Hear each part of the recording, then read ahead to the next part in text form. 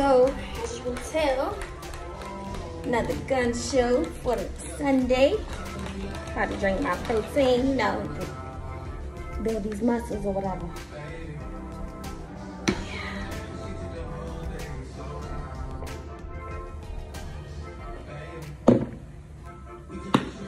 All right, so what I want to come to you today with a word. Sunday sermon. Today's word for today is patience. No matter what you do, you got to have patience. At the end of the day, nothing's going to happen overnight. You still got to do the work. You still have to put in the work. Nothing's going to fall on your lap. Nobody's going to give you anything. You have to work for it no matter what. But the key to working for something is having patience. Because if you lose patience, then you give up. That's how you keep falling down, and you never get to your goal.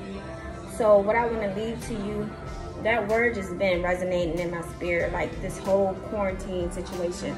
Even with the quarantine, a lot of people want it to end really soon. And rightfully so, because at the end of the day, you want to go back to the norm, right?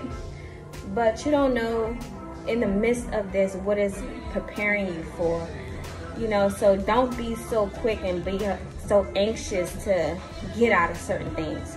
You just have to go through it, pace yourself, and keep the faith. And at the end of the day, as long as you have patience and you know that you're working towards a goal, just keep doing it. Eventually you wake up and it's everything that you wanted, everything you dreamed of is right there.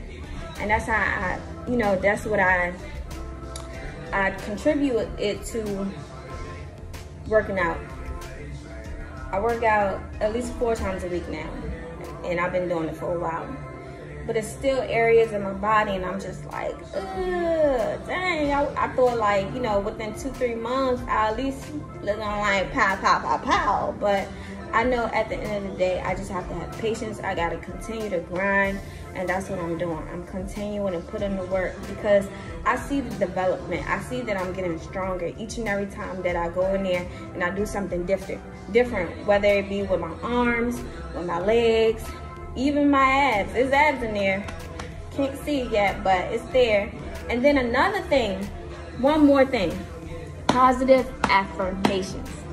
If you don't speak positivity over your life, that patience stuff goes out the window.